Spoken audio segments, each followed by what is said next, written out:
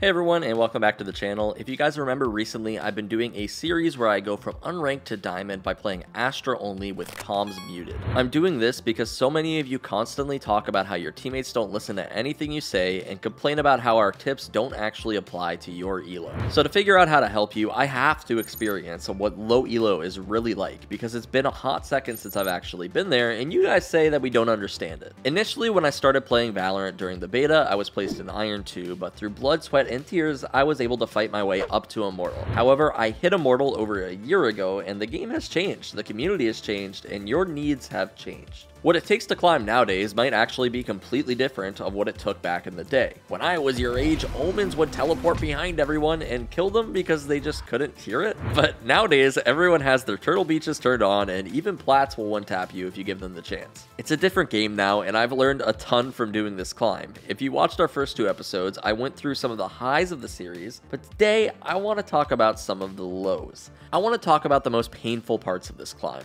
The parts that made me want to pull my hair out. The parts that made me not just angry, but furious at the game. And not even just the game. The parts that made me not just angry at the game, but the parts that made me angry at you. King, why would you be angry at me? Oh, you know why. We'll get into that later though. Before we talk about the worst parts of the climb that I learned from though, remember, if you want to view our full climb to diamond in its entirety, that's all available over at SkillCapped. Since I had comms muted for every match, it gave me a lot of time to talk through my thought process during the games and let you know why I was making the decisions that I made. You get to see exactly what it takes to win matches, as well as how I reflect on the mistakes that I make throughout the series. This is a great opportunity for all of the naysayers in the comments to see how very possible it is to rank up out of elo hell while playing one of the worst agents in the game to do it with. The best part is our whole service is backed by our rank improvement guarantee, so if you watch the series and can't seem to rank up yourself, you'll get your money back, no questions asked. We do this because we actually care about helping you improve. So if you're interested, feel free to give it a shot, and we'll see you there. Starting out with one of the first things that I noticed during this climb though, and that is that some of you may be severely hindering your own ability to climb in Valorant. Trust me when I say, when you force Astra into your comp for every single game, you see some shit. Specifically on the maps where Astra maybe isn't considered the best controller, it wasn't incredibly uncommon for me to see players on our team decide to force pick another smoke agent just to compensate for the Astra pick. They could have just not trusted me because I had comms muted, or maybe they just genuinely wanted to play smokes, or they were just upset that I picked Astra, who knows. But I'm almost positive in this specific case, our Viper didn't actually want to play Viper, he just picked Viper because he felt like you need Viper on Breeze. Lots of players have this mentality that the game absolutely needs to be played a specific way, and any players who try to do something off meta are trolling. But the reality is that as long as you've mastered the fundamentals, you can climb playing pretty much any agent. That's sort of what I was trying to prove with the series. I wanted to show you guys that regardless of teammates or agent picks, you can rank up by just implementing solid fundamentals and making good decisions. However, not only does this Viper player not have solid fundamentals, he also put himself in an uncomfortable position by force picking an agent that he doesn't know how to play. That her playing Halls isn't very beneficial for us. She can like stall a push for so long if she's played correctly, but instead our Viper is just kind of like sitting in Halls being useless, and it's like, it's really unfortunate. Because notice now we just got run over on B site because I can't play B because I have to play A, and it's like really awkward. If potentially we didn't have a Sentinel on our team to watch Halls, then I could see maybe having a second controller Halls would be a good thing. But when our Jett is soloing B site alone, this should be a clear sign to any player that maybe it would be a good idea to use Chamber Trip for Halls and send our Viper over to B to anchor. But she doesn't have an improvement mindset, she has a hero mindset. Now, some of you are probably thinking, King, why are you being so hard on this guy? Because he literally rage quit the game. These people are tilting themselves. Nobody asked him to be a hero. I'm currently top fragging on Astra, and my Viper can't even hold his mental together for 30 minutes. Then, when we switched sides, not only did we win the pistol round 4v5, but we won the second round, and we won the bonus round. I think that this is all part of a bigger issue with many players, though, that I've already briefly mentioned, which is that this main character syndrome that so many players seem to have is a massive issue. Too many players are queuing into this game with the expectation that they have to have their entire team on their back, and all of the players of their team are literally spawn of Satan come to steal their elo.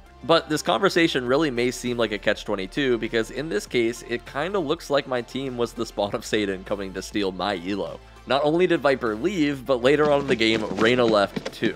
Clearly my team was the issue in this game, so obviously it's okay for me to blame them, right?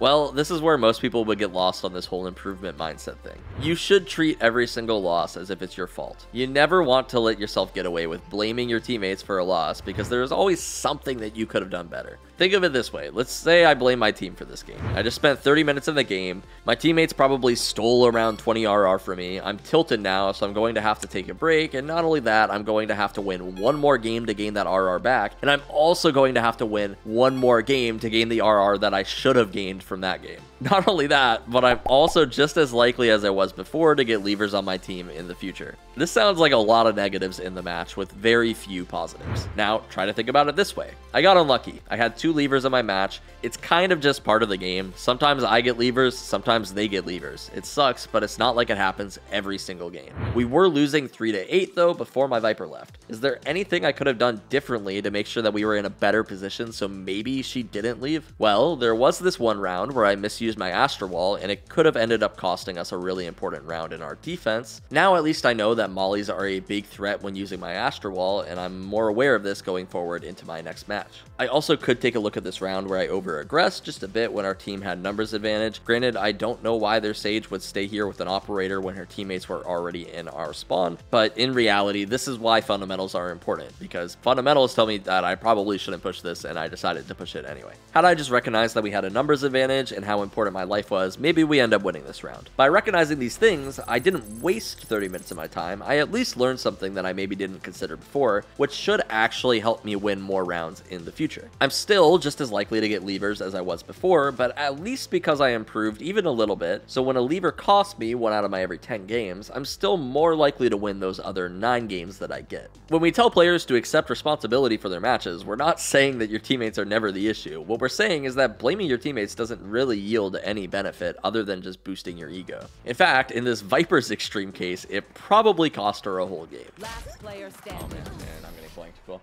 Well, GG, I guess. Defenders win. Just get that game out of the way. Honestly, like, that wasn't much of a tilter, just as much of it was like just disappointing. it just sucks when you have levers because you don't even get a chance, you know? It's like our offense was going pretty well. If that Viper doesn't leave before offense, we could start to win. But everyone's like so afraid, or like, I don't know, they're so frustrated for whatever reason during the beginning of the game that it's just like they lose the game before they even lost the game, you know? He decided that he didn't want to play the game more than he decided that he wanted to win it, or like try to win it, try to figure it out.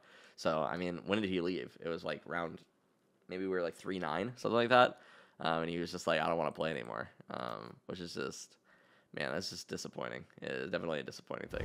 Believe it or not, though, this was only the first thing I wanted to talk about in this video, because the thing that really annoyed me during this climb actually has to do with the reason that I started this climb, which, if you recall back to our first video, was because so many of you always talk about how your teammates just don't listen to you. While I believe that happens in some of your matches, the thing that annoyed me about this climb is that it did not feel like a one-to-one comparison to your matches. It felt far worse, which is fine. I get it. I'm smurfing, but just so we're clear, this wasn't fun for me. Sure, it was fun to push myself with a challenge and see if I could really do it, but Valorant isn't meant to be played this way. You're meant to talk to your teammates and coordinate with them. It's a team game, and even just having one teammate to work with can make all of the difference. But to put it plainly, this whole climb was incredibly lonely. It felt like I was playing a single player game, and it quite literally ruined all of the reasons I like to play Valorant in the first place. You all claim that your teammates don't listen to you. My teammates couldn't listen to me even if they wanted to. There are so many times throughout this series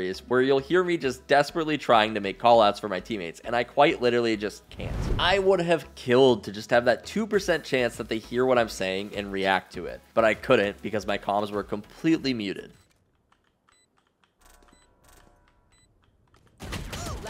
I need her to scale up.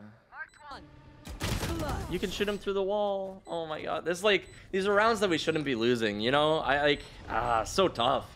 This is what I think is weird. You know, like, we're winning, and then suddenly our Reyna wants to go mid. This happens, like, a lot. It happened the last time we played this, too.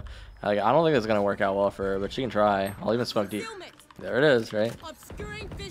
Doesn't really make any sense to me. No, don't go mid. Don't go mid. Don't, please. Stop it. So she could just tuck in that corner. She doesn't need to peek for more, but...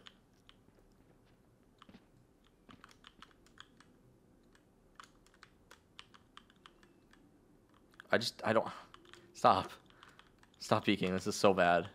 By trying, over time your comms will get better and it will help you win more matches, so you can climb and theoretically encounter more players who will also communicate. There are so many things I would have said during these matches had I not had comms muted that would have easily won us the rounds. I genuinely think the issue that most players are running into when players won't listen to their comms is that their comms aren't as good as they think they are. The fantasy of these super complex strats in matchmaking is just that, a fantasy. I didn't want to talk to my teammates so I could make these super elaborate strats. I wanted to talk to my teammates so I could say, hey, watch out behind you, you're about to die. There's not really such a thing as IGLing in ranked. The most you can really do is say, hey, our A push worked really well, maybe let's go A. Or, I hear 4B guys, be careful, there could be one mid. I'm not trying to turn my teammates into the next professional roster. I'm just trying to make sure I've let them know what my intention is so that they can maybe play off of me if they want to. And hey, if they don't want to, I guess we can lose, but at least I tried. Anyway though, I made the climb to diamond without comms, so even if every single one of your teammates ignores you, it's still possible to win. Your fate is in your own hands. Just please, oh please, at least try to talk to your teammates. I promise you they'll listen more than you think.